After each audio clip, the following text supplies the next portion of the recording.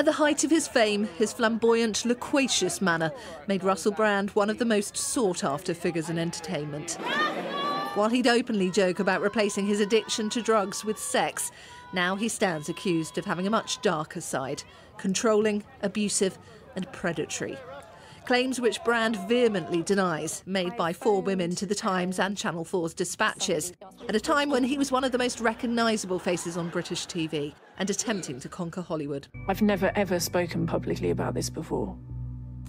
Russell seems untouchable. In the case of one woman, an American who claims Brand raped her in his home describes being stuck underneath the painting and he's pushing up against me. I can't move, and I told him, get off, get off. Another woman who alleges Brand sexually assaulted her while he was living in Hollywood claims, I was screaming and I was like, what are you doing? Stop, please, you're my friend. I love you. Please don't do this. I don't want to do this.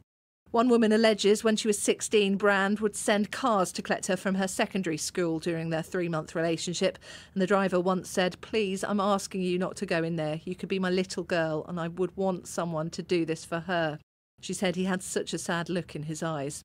Then there is an ex-girlfriend who details an alleged sexual assault at Manchester's Lowry Hotel, saying he pushes boundaries, controlling other people to fulfil personal perversions for the sake of dominance or for the sake of something.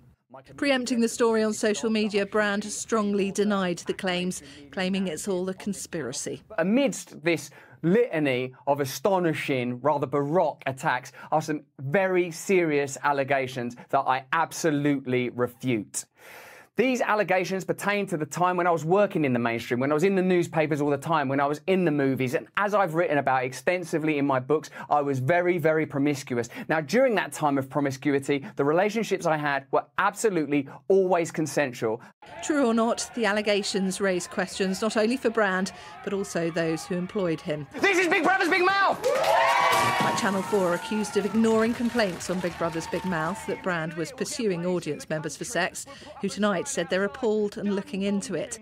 And the BBC, with insiders claiming multiple complaints were made about Brand's behaviour and nothing appeared to be done.